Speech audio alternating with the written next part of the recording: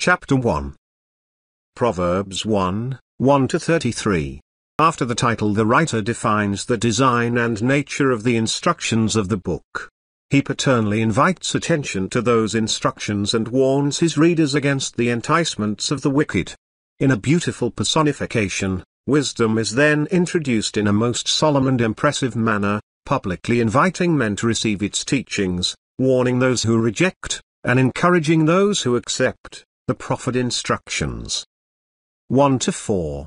See Introduction, Part 1. 2. To know. Instruction, literally, for knowing, that is, such is the design of these writings. Wisdom, or the use of the best means for the best ends, is generally employed in this book for true piety. Instruction, discipline, by which men are trained. To perceive, literally, for perceiving, the design, as above.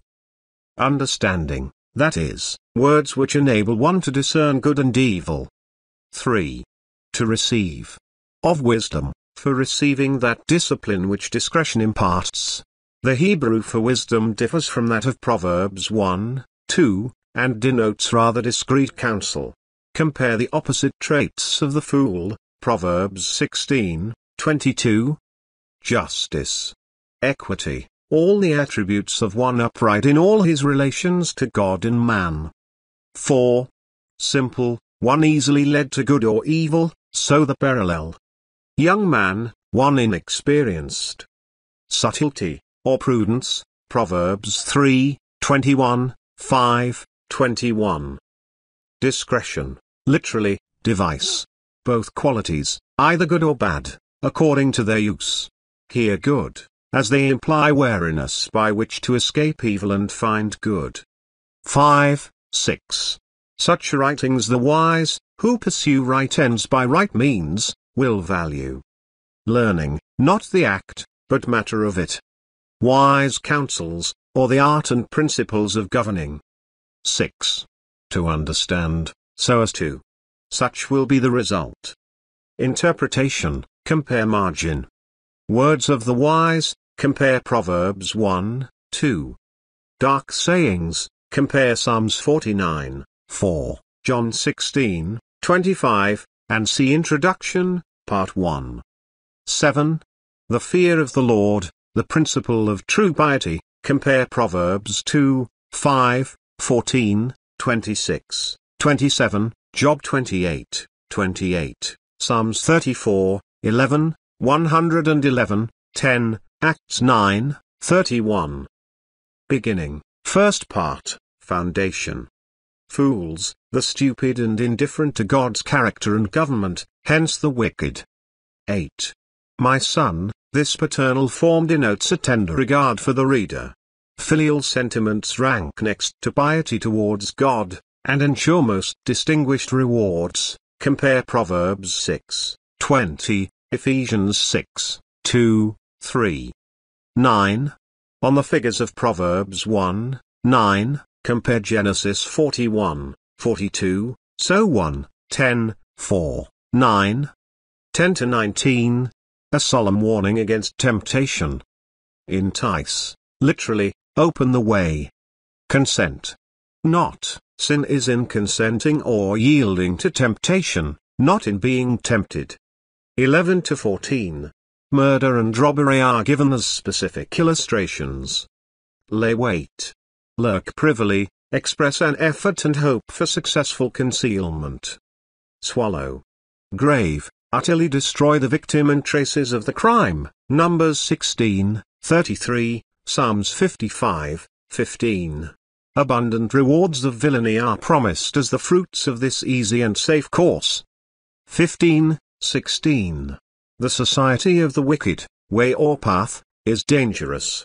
Avoid the beginnings of sin, Proverbs 4, 14, Psalms 1, 1, 119, 101. 17-19. Men warned ought to escape danger as birds instinctively avoid visibly spread nets. But stupid sinners rush to their own ruin, Psalms 9, 16, and, greedy of gain, succeed in the very schemes which destroy them, 1 Timothy 6, 10, not only failing to catch others, but procuring their own destruction. 20-33. Some interpreters regard this address as the language of the Son of God under the name of wisdom. Compare Luke 11:49. Others think that wisdom, as the divine attribute specially employed in acts of counsel and admonition, is here personified, and represents God. In either case the address is a most solemn and divine admonition, whose matter and spirit are eminently evangelical and impressive. See on Proverbs 8:1.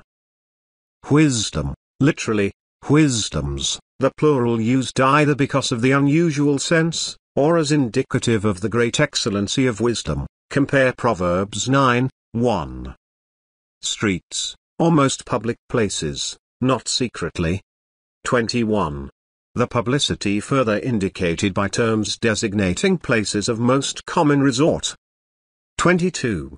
Simple ones, compare Proverbs 1:4. Simplicity, implying ignorance. Scorners, Psalms 1:1, who despise, as well as reject, truth. Fools, though a different word is used from that of Proverbs 1:7, yet it is of the same meaning. 23. Reproof, implying conviction deserving it, compare John 16:8, margin. Pour out, abundantly impart. My spirit, whether of wisdom personified, or of Christ, a divine agent. 24. Stretched hand, earnestness, especially in beseeching, is denoted by the figure. Compare Job 11:13, Psalm 68:31, 88, 9. 25. Set at naught, rejected as of no value. Would none of, literally, were not willing or inclined to it. 26, 27. In their extreme distress he will not only refuse help, but aggravate it by derision. 27. Fear, the object of it. Desolation, literally, a tumultuous noise, denoting their utter confusion. Destruction, or calamity, Proverbs 1:26, compared to a whirlwind, as to fatal rapidity. Distress, Psalms 4:1, 44:11. Anguish, a state of inextricable oppression, the deepest despair. 28. Now no prayers or most diligent seeking will avail, Proverbs 8:17. 29, 30. The sinner's infatuated rejection brings his ruin. 31. Fruit, way, result of conduct, Isaiah 3:10, Ezekiel 11:21, Romans 6:21, Galatians 6:7, 8. Be filled, even to repletion, Psalms 123:4. 32. Turning away, that is, from the call of Proverbs 1:23. Simple, as in Proverbs 1:22. Prosperity, quiet, implying indifference. 33.